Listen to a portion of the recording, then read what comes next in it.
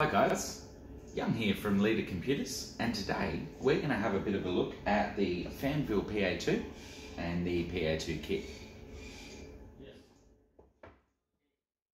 The Fanvil PA2 Paging Gateway has a small compact form factor.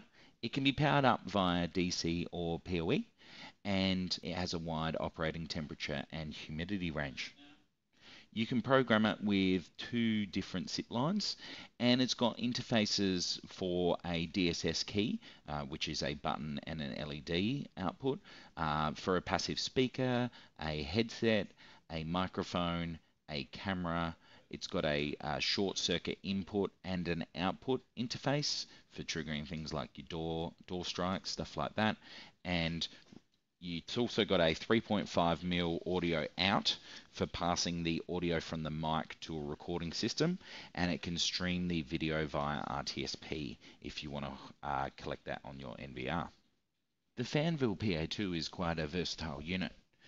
You can make use of the DSS key interface with a LED and a button, as well as the SIP registration to use it as an intercom.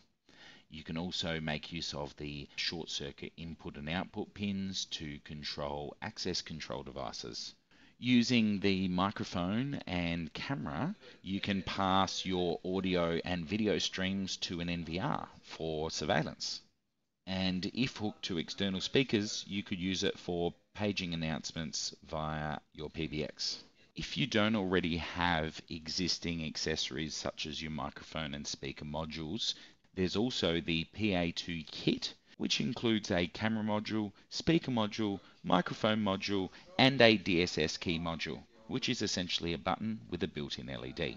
So in the box we have our quick start guide, the paging gateway itself, as well as our connectors for all of our I/O, an earth cable, and a small screwdriver. Next, let's get this hooked up to PoE so we can power it up and have a look at the web interface, start getting it configured.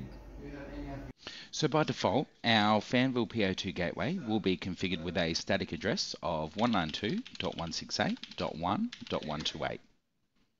We can log in with the default username and password of admin.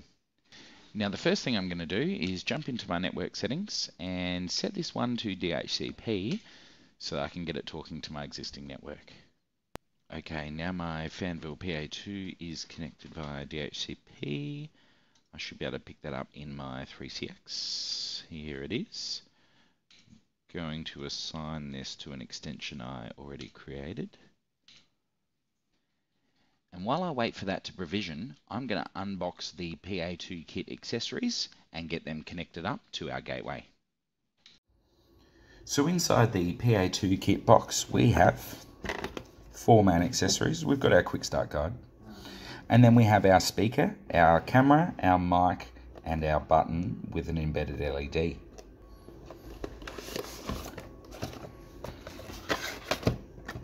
First, our mic,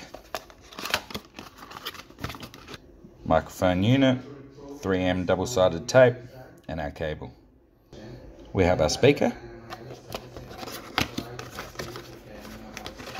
our speaker unit with our 3M tape. We have our camera,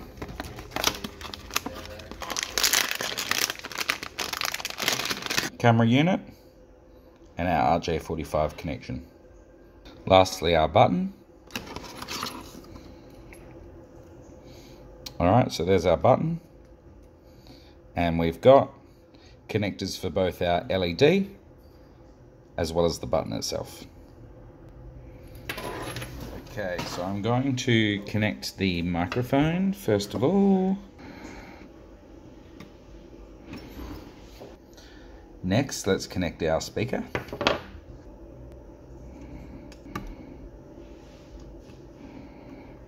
Next, I'm going to connect my button along with the LED.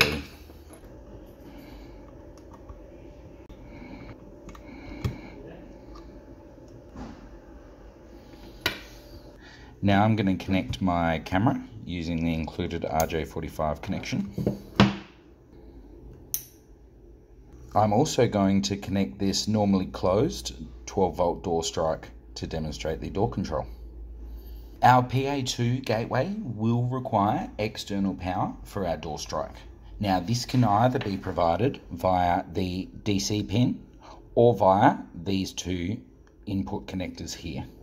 In this case, I've got a power pack to provide power via the DC pin. Next, I'm going to have to wire our output voltage via our output I/O connectors.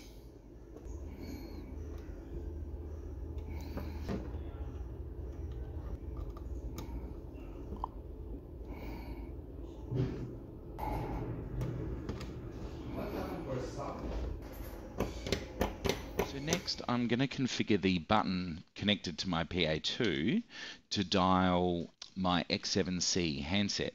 So I'm going to set this DSS key 1, which is what the button triggers, to hotkey, and I'm going to speed dial 807 and apply that. Next I'm going to jump into our security settings, and I'm going to configure how we're going to trigger the door strike for access control. So we can control the door strike based on the closed circuit input. We can also trigger it with URIs or based on the state of the call. But in this case, we're just going to use the DTMF trigger. So we're going to set it so that when we dial 777 on our keypad while we're talking to someone on the door phone, we'll be able to trigger the access control. The other thing I'm going to need to do is enable the camera and tell it that we've hooked up the camera module. So I'm going to change the video to be local, hit apply, and this will reboot our device. So now I've got my PA2 gateway configured. If I press this button, that will dial my extension.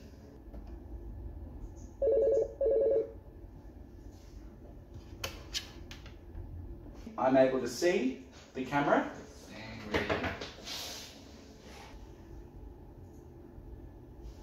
I can now press 777 to trigger the door strike.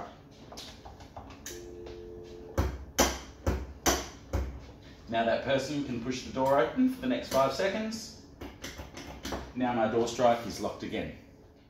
So that concludes our unboxing and first look at the Fanvil PA2 Gateway. If you'd like to know more, please get in touch with your Leader account manager.